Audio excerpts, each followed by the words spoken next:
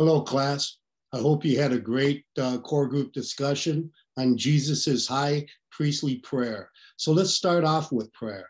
Father, we thank you for everything you have given us. We thank you that we get to see the glory of you, Lord, in our lives, because that's what you have ordained. We thank you for this prayer, a demonstration of how you not only hear our prayers, but you answer them. And we pray, Lord, even now, 2,000 years after Jesus went back to the throne, that we can be obedient to what he called us to do, and we'll continue to glorify his name. We pray these things in your holy name. Amen. So I'm going to put up my outline right away so I won't forget. The Son prays to the Father. This week's lesson is really, Jesus prays for three things. He prays for himself, for his disciples, and all believers who come after the disciples. He prays for us today, 2,000 years later, because we are part of my third outline there. Jesus is demonstrating to all of us what it means, what he meant in John 15:7, where he said, if you remain in me and my word remains in you, ask whatever you wish and it will be done for you. He's praying this to the Father in the Father's name. And he and the Father are one.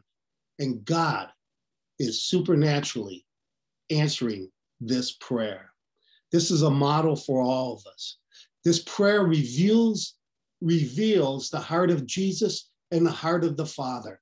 That is, they live in perfect unity, and they want us to live in that same unity. They want to make us one with Jesus as Jesus is one with the Father, so we are one in their essence and being. This is God's heart for us, and we are to be obedient to it, because when we are obedient to it, people will see the glory of God. When we are one with the Lord and with each other, the world will see the glory of God.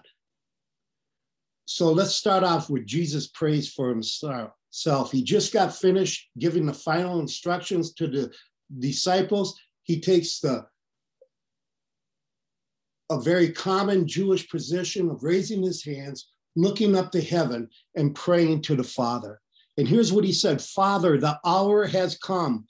Glorify your Son, that the Son may glorify you, since you have given him authority over all flesh, to give eternal life to all whom you have given him. And what is this eternal life? This eternal life is, he defines it, this eternal life, that they may know you, the one and only true God, and the one you have sent, Jesus Christ. What does it mean to know? To know is not just to know that Jesus is the Messiah or know God. It's to know. It's an intimate know. It's you know him so well that when something comes up, you know how he's going to think because you have an intimate relationship. Marcia and I are going to be married for 50 years. I know how she's going to react to something. There's an intimacy, a knowledge there. That's what they're talking about. And to know doesn't only mean for eternal life when we get to heaven. What it means is for right now. We know the heart of the Messiah. When we walk in his footsteps and life comes at us fast, we know what how the Lord is going to react because we have an intimate relationship with him. Now Jesus's work is completed and he has to go back to the Father. And he prays this out to the Father. And now, Father, glorify me in your own presence with the glory I had before the world existed. That glory is unbelievable. It's a glory that's so glorified that we can't even look at it. In Exodus 34, Moses asked God to let him see his glory. And God told him he couldn't see his full glory, but he'd show him part of it. What happened when he showed him? He saw the glory of God. When he came down from the mountain and when he started talking to the Israelites, they saw something different. They saw a glory over him. They knew he was in the presence of God. You know something? That's the same glory we have. When we are one with the Lord, when we are unified with him, we receive that glory like Moses, and the people will recognize it. Give you an example, and I think it's important. Tom Doyle wrote 3 books on dreams and visions and reaching out and how God is reaching Muslim people.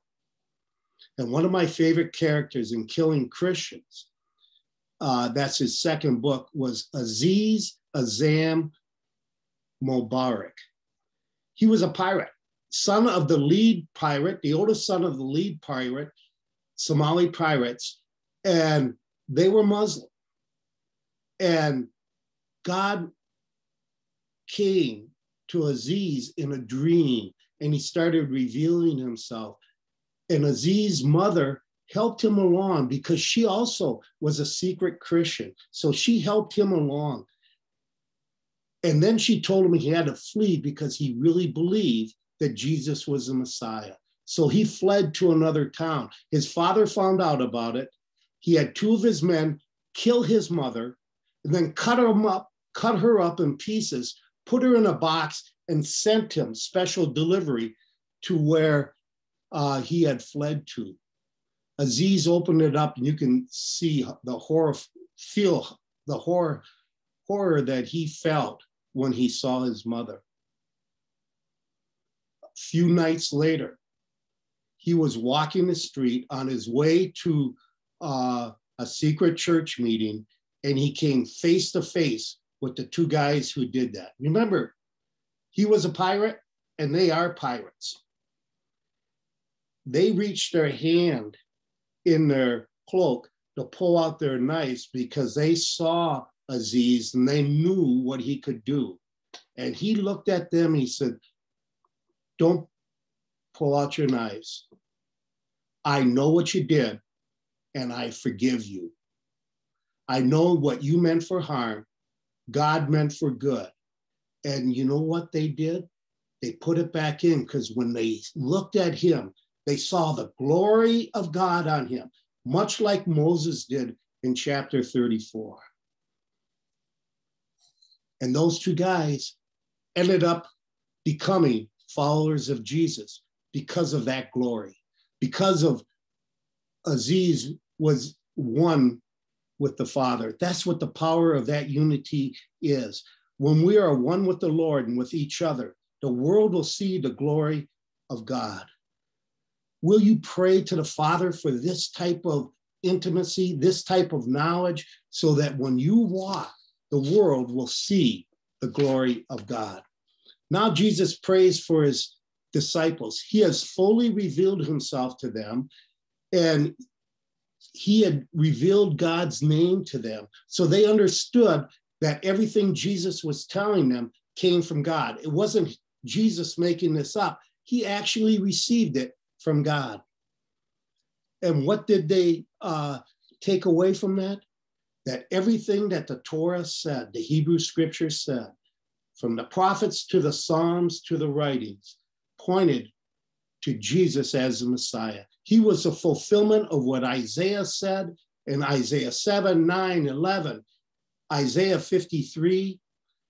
I could go on, but they received that and they believed it.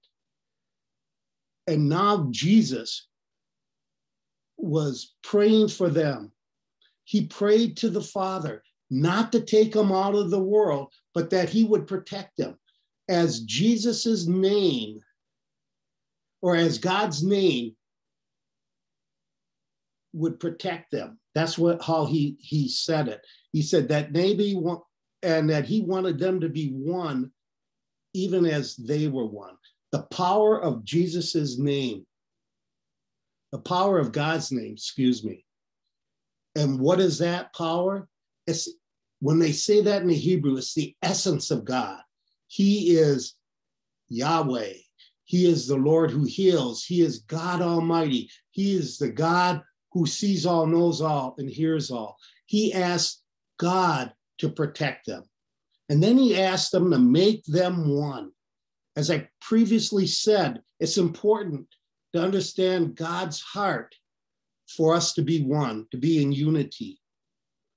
The creedal statement for Judaism is Shema Israel, Adonai Eloheinu, Adonai Echad. That Echad, which is one, is a complex unity.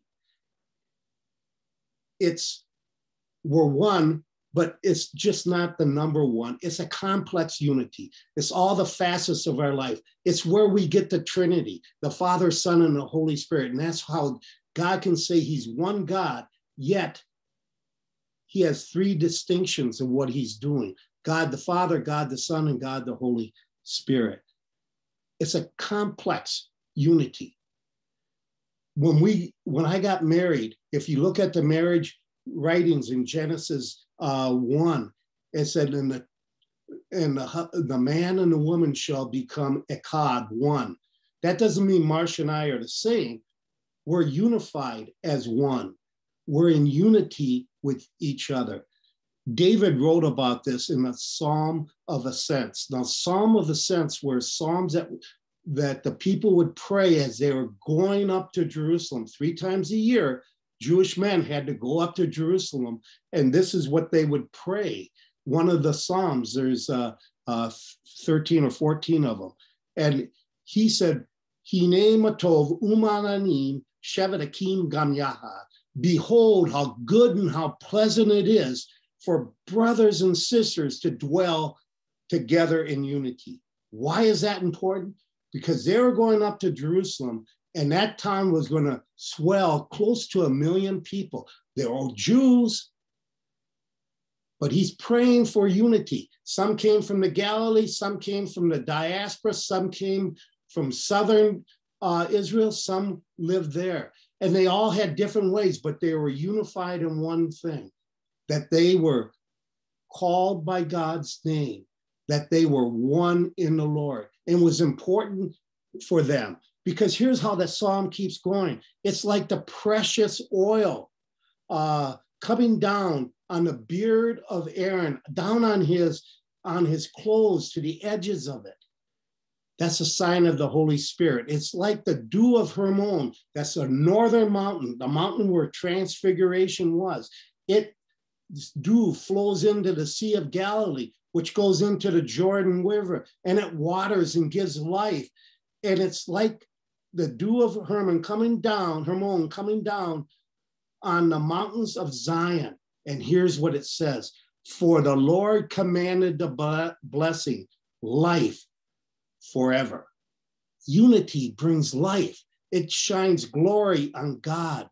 Unity, being one with the Lord and with each other, is very important to the Lord, because he knows the world is attracted by this type of love and unity for the oneness of God. Let me tell you a quick story how this makes sense. In September of 1986, I, with a bunch of other Messianic Jews, wanted to do an outreach into the Jewish community. So we had sent ads in the Jewish papers. We hit all the hot spots in Golden Valley, St. Louis Park, Edina, where Jews lived. And we invited them to come to talk and hear how Jesus was the Messiah. So that night, I'm leading this, and about 4 hours before we even have the thing, our main speaker backs out. So we had to find a new speaker. Well, it just so happens that there was a man in town. I've heard of him, never met him, Messianic Jew, and he came and was speaking. Now, we did this through Good News for Israel. We did it with the Messianic congregation in town. There was a couple of them, but one main one. And he gets up and he gives a talk on how Messianic Judaism was outside of what God wanted for Jews who believed in Jesus. He felt they had to be one in the church. And he gave a polemic on it. And I got to tell you, you could feel the tension. You could feel the breathing of fire coming out of the noses of the Messianic Jews. Well, one of the guys that came there that night was my business partner.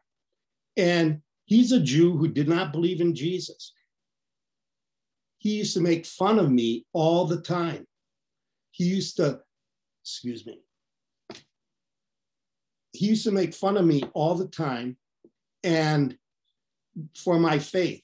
He was an agnostic, an atheist. But he came that night because his wife, who was Gentile, was hot for the Lord, and she wanted to come. So we invited them. So he gets, I'm praying for him to come to the Lord, and he's seeing smoke coming out of everyone's nose. He could feel the tension. I had no idea what to do when this man got done speaking. I was going to stand up because I was the MC, and Marty Getz put his hand on my shoulder and said, "Let me do this." And he went up to the piano and he sang a song from John 17, "Make us one, Lord. Let the people see the unity of the Son with the Father. Let them see the Father and the Holy Spirit. Make us one like they are." And he just paraphrased what our chapter was. And I got to tell you, the anger went out of the room. When we got done, we were at the Edina Community Center. We went back to my house. There was about 30 or 40 of us, almost all of them Messianic Jews. And Marcia had a bunch of pies. So we had pie and ice cream. And we sat there and we talked and we sang songs of praise. And we got to know everyone. And my partner says, "Where's the tension?" And he said, "Well, we're Jews, so we don't all agree on anything, but we agree on one thing. Jesus is the Messiah, that God sent him, that they are one. And because of that, even though we can disagree with one another and passionately disagree, we are one in that, and we can embrace each other as brothers and sisters in the Lord." It so overwhelmed him that he gave his life to Jesus because he saw the glory of God. When we are one with the Lord and with each other, the world will see the glory of God. He did see the glory of God. He gave his life to the Lord. Oneness doesn't mean we all agree. Oneness doesn't mean we can't passionately wrestle over theological things. But oneness is that we believe that Jesus is the Messiah, and that when we disagree and we wrestle, even passionately, we love because he first loved us. And that will send the glory to the Lord, and that will cause people to see and want a piece of that. Now, we get to the third part that's still going on. God answered the first two prayers. This third one is still going on to this day. Jesus prayed for us. Even before we were born, he prayed for us to get this message. And God answered that prayer in a dramatic way. Think about it, 120 followers of Jesus in the upper room, sitting there praying, not knowing what to do. The Holy Spirit comes upon them. And from there, that 120 in one small sermon, bam, 3,000 more.